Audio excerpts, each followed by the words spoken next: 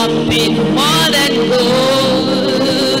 I tell it to the world, Jesus is more than gold. Something more than gold. I have something more than gold. Something more than silver. I have something more than gold. If all I have is Jesus, I have something more than gold. I'll tell it to the world, Jesus is more than gold. I cannot hear you sing this morning. Something more than gold. I have something more than gold. If you have it, I want to hear you demonstrate that you worship God for giving you something better than silver. If all I have is Jesus, I have something more than gold. I'll tell you to the world, Jesus is more than gold, more than gold. I have something more than gold, more than gold, more than gold. Jesus is more than gold, more than gold, more than gold. I have something more than gold, more than gold, more than gold. Jesus is more than gold. This morning, I just want you to look into your life this morning. I want you to think about where you have been before. I want you to look at the process you went through. I want you to imagine where you are now. And I want you to begin to look into where God is taking you to. If you can do that this morning, then I don't need to tell you to thank Him. I don't need to tell you to appreciate Him. I don't need to tell you to exalt Him. Father, I worship you. I give you all the praise. I give you all the honor. I magnify your name this morning. I give you all the praise. I want to share this testimony with you this morning, and if that will help you to be able to understand what I'm saying. Years ago, I slept. I had this dream. And in that dream, somebody was speaking to me and said, look, this is where you were some years ago. And the picture he brought back to me was when my son was celebrating his 1-year birthday. He was a year older this month, 15th of January. And I remember that birthday. I was looking for a simple shirt to wear for that birthday, but I never had it. And the person said, this was where you were years ago, and this was where you are now. When I woke up, physically, I was in UK. I had to burst into tears that morning. I was just thanking God and appreciating God. And that is why this morning, I want you to look at where you've been, the process that you've gone to, where you are now, and where God is taking you to, and begin to exalt Him. If it had not been the Lord, you will not be here. Don't deceive yourself. Something more than gold. I have something more than gold. That was the only thing that made a difference in my life. More than gold. I have something more than gold. If all I have is Jesus, I am satisfied that I have it. I tell it to the world, Jesus is more than gold. Something more than gold. I have something. Jesus, thank you. Jesus, thank you.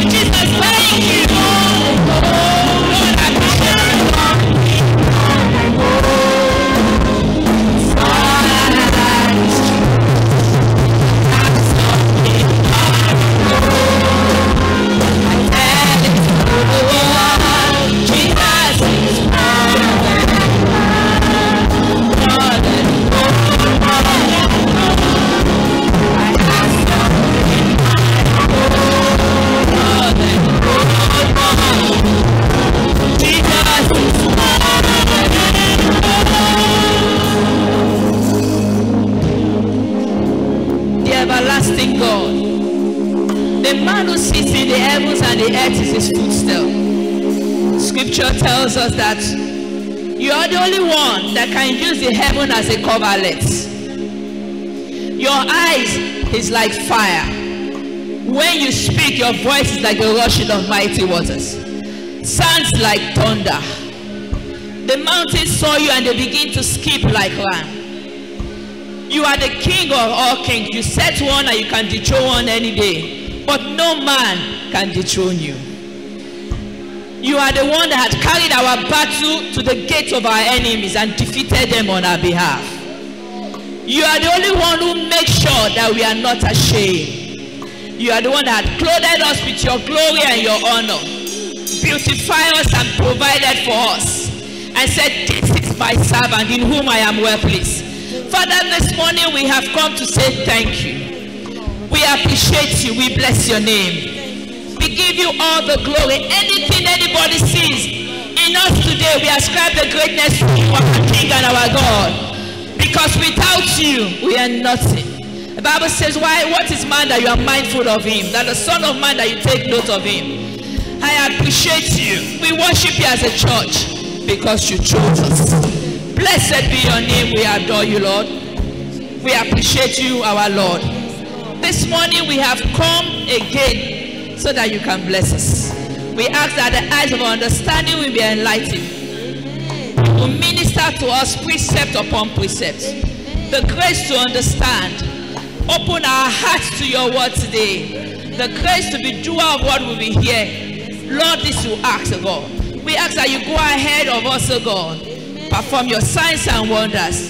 Take control of this meeting. Let your presence come down again. All the glory, we'll be careful to ascribe it to you, our God and our King. Thank you, Father. In Jesus' name we pray. Amen. Can you have your seat this morning? Hallelujah. We are still on our theme, divine multiplication. And I want us to quickly read the scriptures. Genesis chapter 13.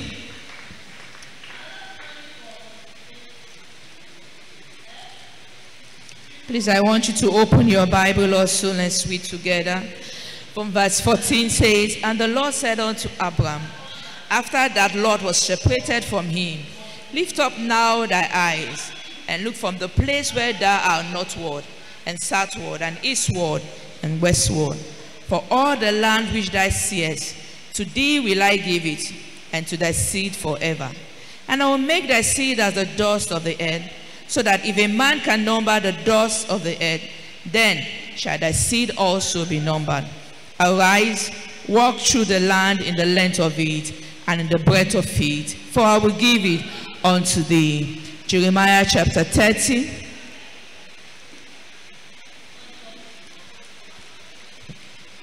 Verse 19.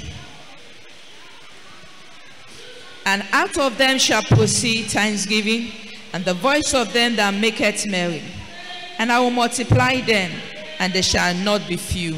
I will also glorify them, and they shall not be small. Hallelujah. Last week, Pastor talked about the condition for fulfilling divine multiplication. And these are some of the things he talked about. He talked about separating yourself from your lot. We can see that in Genesis 13:14. He also spoke about walking in the covenant, understanding the vision God is giving to you. Also in Genesis 13:14, he spoke extensively on faith. After Lot left Abraham, from that scripture we just read, I realized something, that Abraham did not leave God. Abraham still stayed with God. Go back to Genesis chapter 13 verse 14. The Bible says, and the Lord said unto Abram, after that Lot was separated from him, lift up now thy eyes. Praise the Lord. So Abraham stayed, and that was one of the conditions that helped him to access divine multiplication, staying in the presence of God. So one of the conditions we want to talk about this morning is the presence of God. You really want to get this multiple divine multiplication that we are talking about, you need to stay with God. You need to assess the presence of God. I want us to understand some basic things. Divine multiplication that we are talking about is not just material things alone.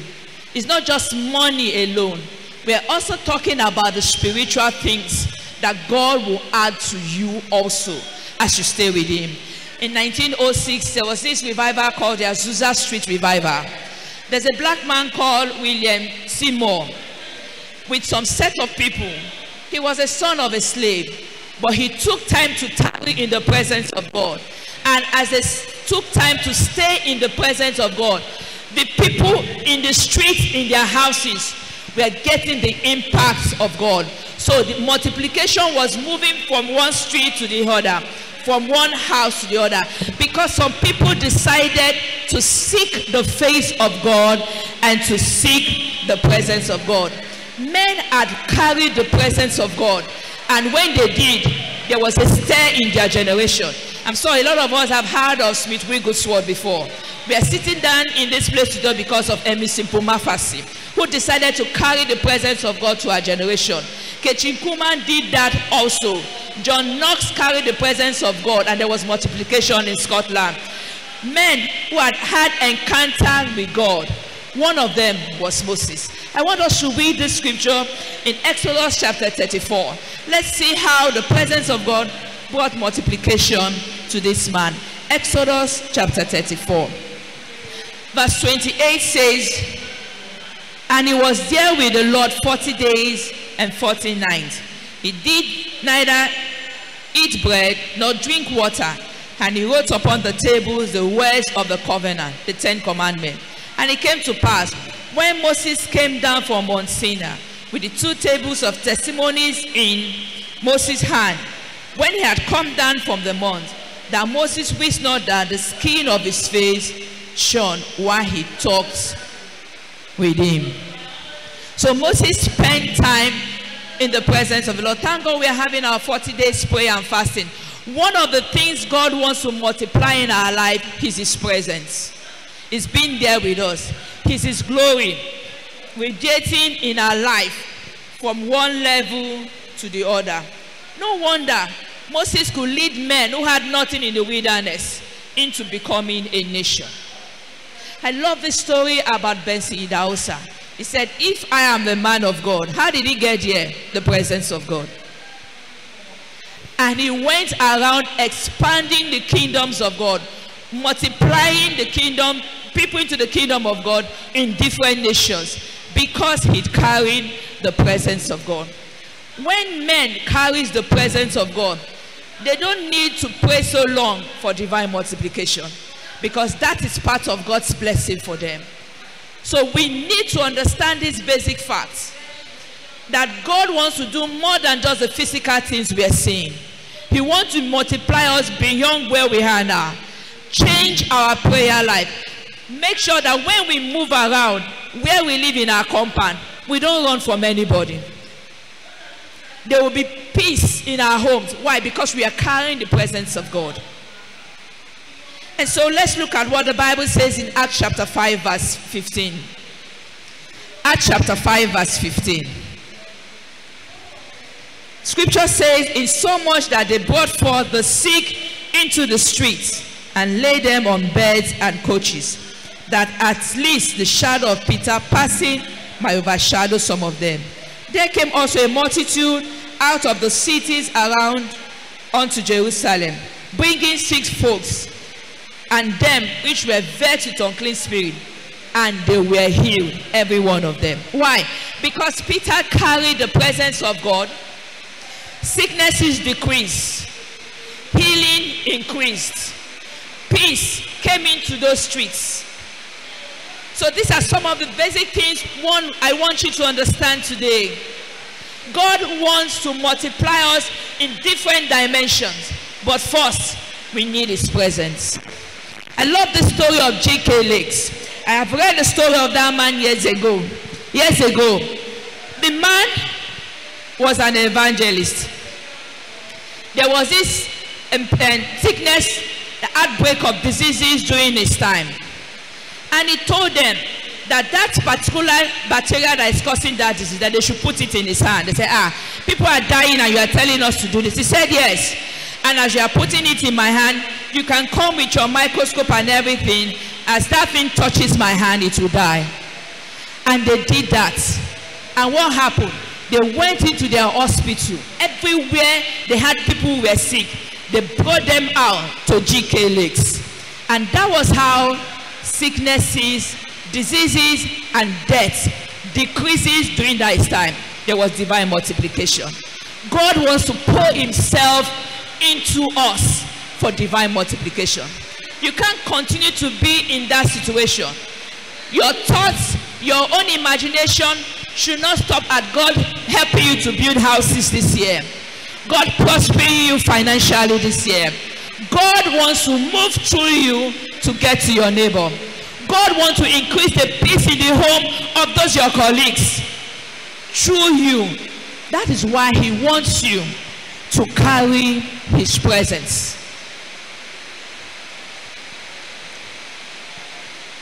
Divine multiplication. I don't want you to forget that that's what we are still talking about.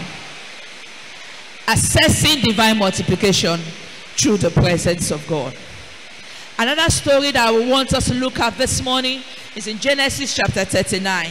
I want us to open our Bible to that scripture because there are some things I want us to look at in that particular scripture. Genesis chapter 39, verse 2. The Bible says, and the Lord was with Joseph, and he was a prosperous man, and he was in the house of his master, the Egyptian. And his master saw that the Lord was with him, and that the Lord has made that all that he did to prosper in his hands. And Joseph found grace in his sight, and he served him. Now, what was the key to Joseph's prosperity? God was with him. He carried God's presence. That Potiphar could not remove his eyes. If you check the history of Joseph, being in Potiphar's house, he was not the only slave that was there, but he was distinct. He was different because he carried the presence of God. If you look at Genesis chapter 35 verse 9, something unique in that verse. And it came to pass from time to time that he had made him overseer in his house and over all that he had, that the Lord blessed the Egyptian's house for Joseph's sake. And the blessing of the Lord was upon all that he had in the house and in his field. Just because somebody decided to seek the face of God, carry the presence of God, stayed with God, God began to bless his master. God did not just bless him in the field. His business is changed. God also went as far as bringing a turnaround in the house of Potiphar. So seated right here this morning, I want you to understand something. That the move of God concerning divine multiplication is not just that you will have all that you are asking for, but he also wants to use you as an extension to reach out to your neighbor, as an extension to bring peace in your community as you carry his presence. So remember, there was multiplication because Joseph decided to stay with the Lord. Hallelujah. 2 Kings chapter 4.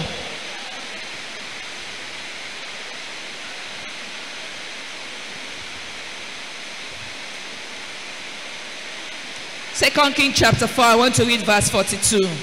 And there came a man for Bathsheba, and brought the man of God bread of the first fruit, 20 loaves of barley, and full of ears of corn in the hocks thereof. And he said, give unto the people that they may eat.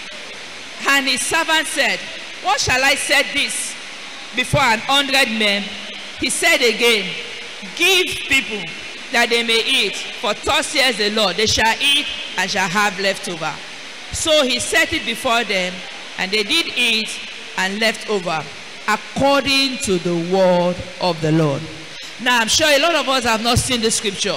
We only knew that Jesus prayed for 2 loaves and 5 fishes, and things turned around. They had 12 baskets remaining. But when this servant came to Elisha, and Elisha said, begin to serve them. And he said, 100 men, how can I do that?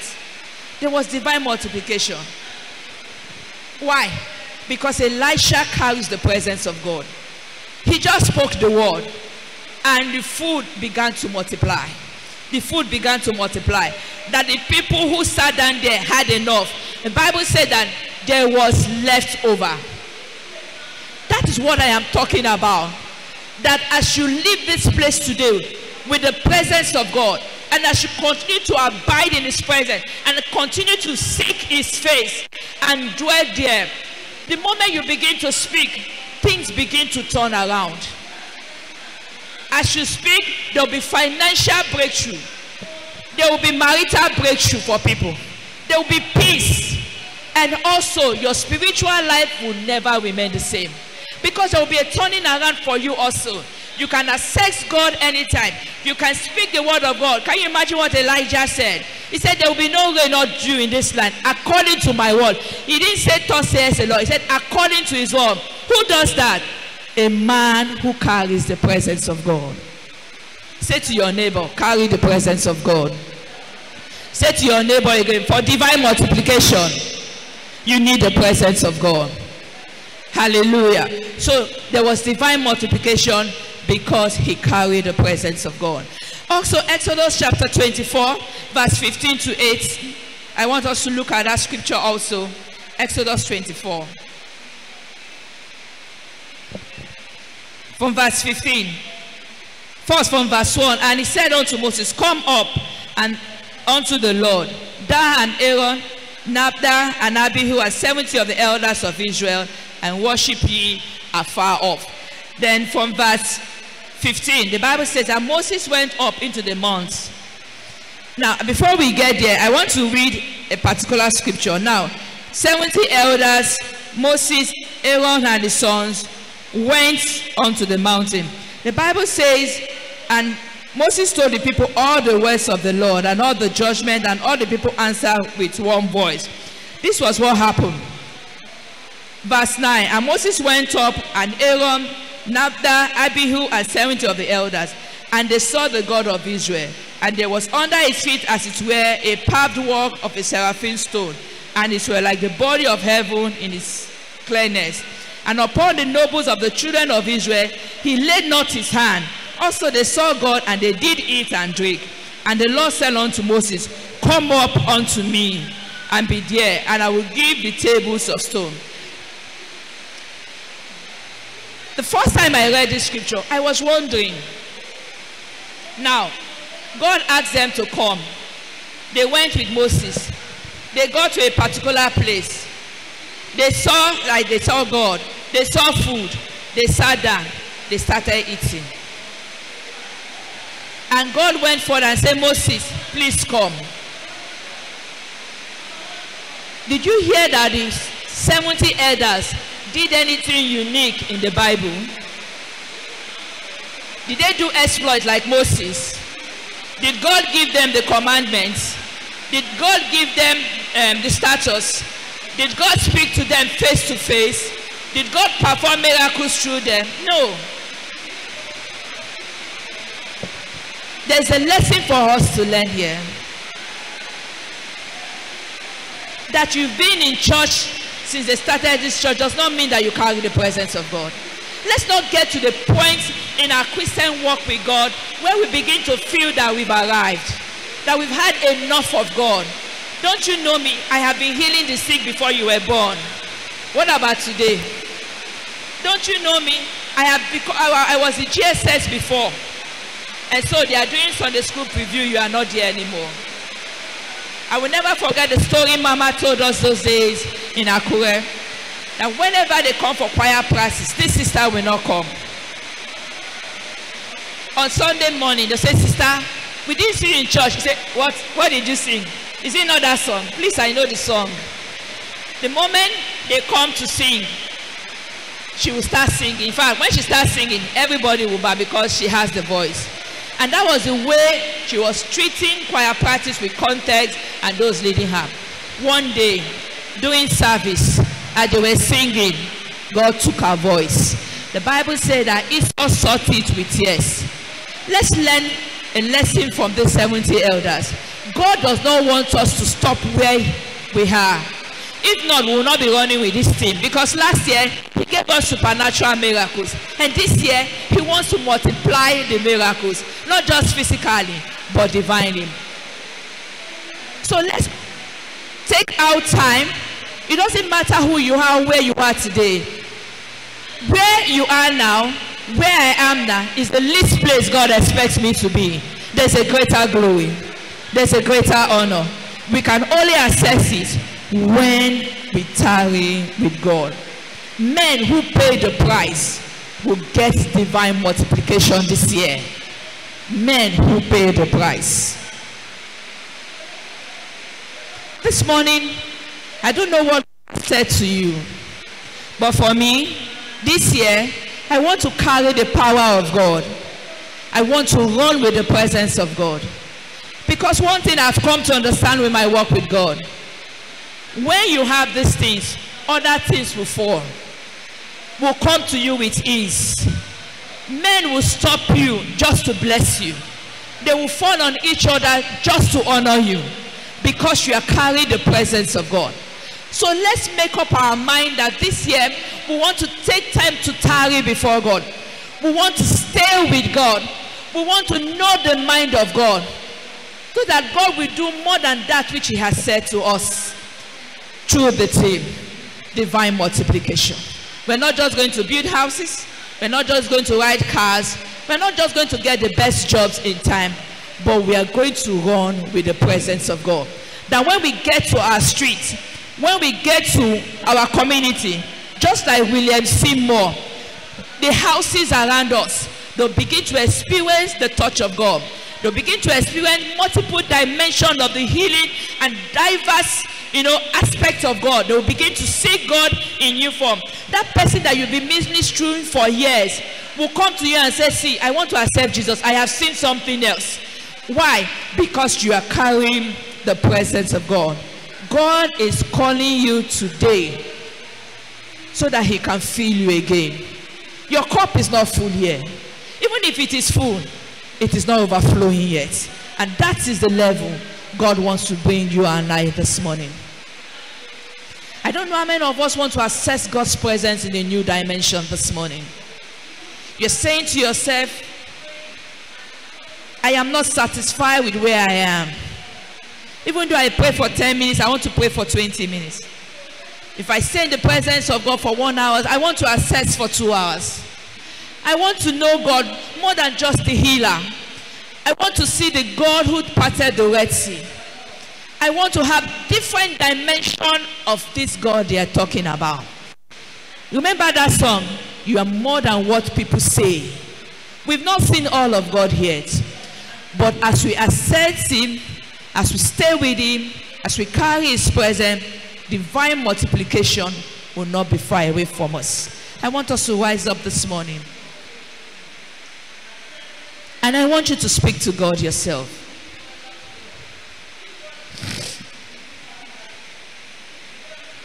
Remember, Exodus 34:2, God was the one who called Moses. He said, come up hither. He's calling you today. He's asking you to come and access more from him, to have more of the divine multiplication. There's no need to have all the financial breakthrough and still not have sound health. And still you cannot access God. His presence is more than gold. That is what we are talking about this morning. I want more of you.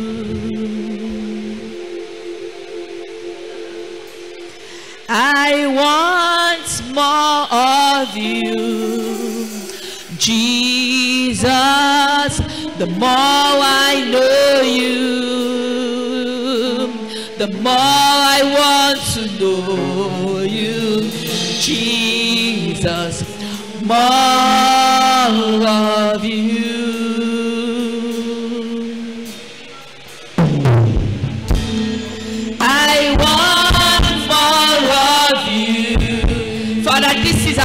this morning. I want more of you, Jesus.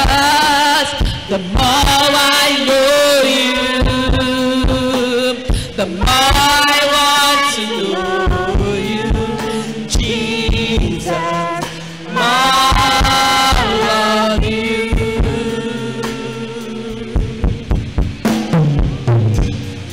I want more of you.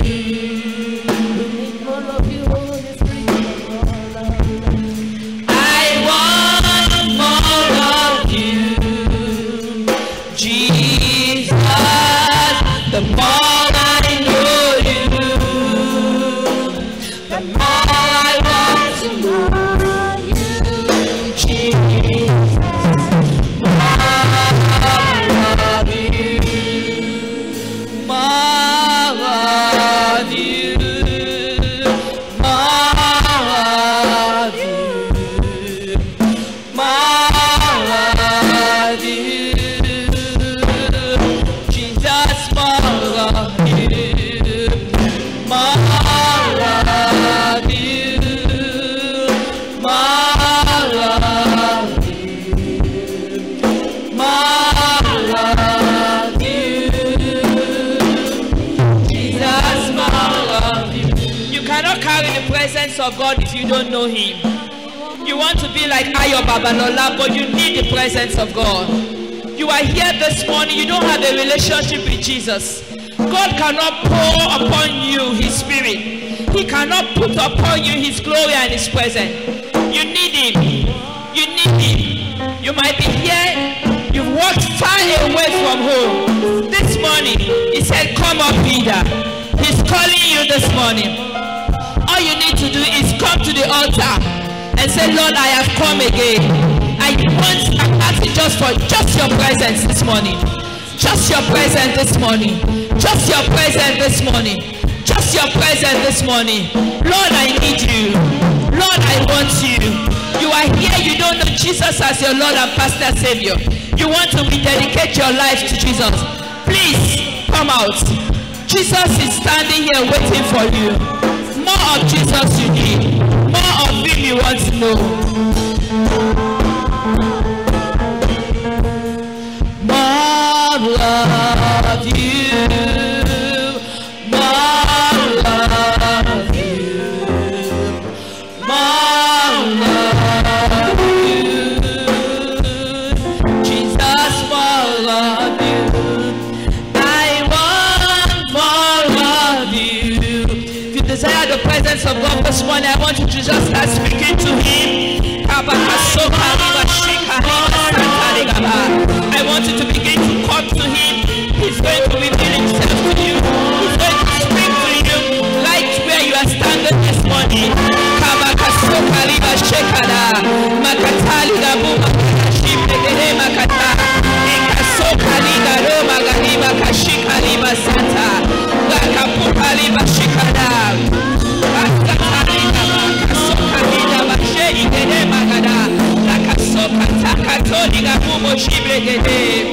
I want more of you.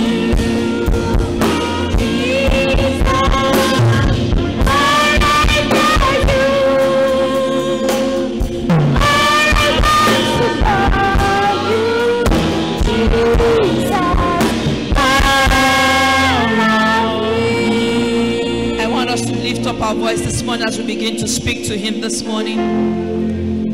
Lord, I desire to know more of you. Lord, I desire your touch this morning. I am not leaving this place without feeling your presence. I am not going to go away without carrying you with me. Lord God Almighty, I am here this morning. I want you to speak to the King of Kings and speak to him. Father, we have come today, Lord.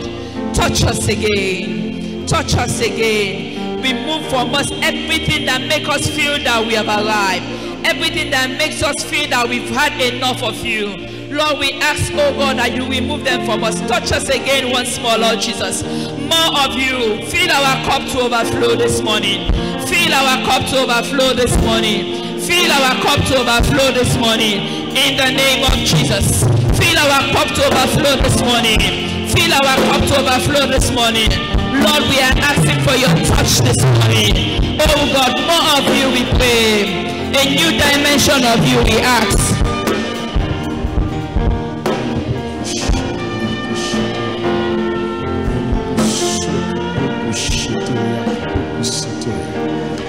Zagabush Antalia Cascateli Kibuku Shia Cascateli Sola Capush Taliki Kishipelia Olo Solia Papush Antalia. Thank you, Father. In Jesus'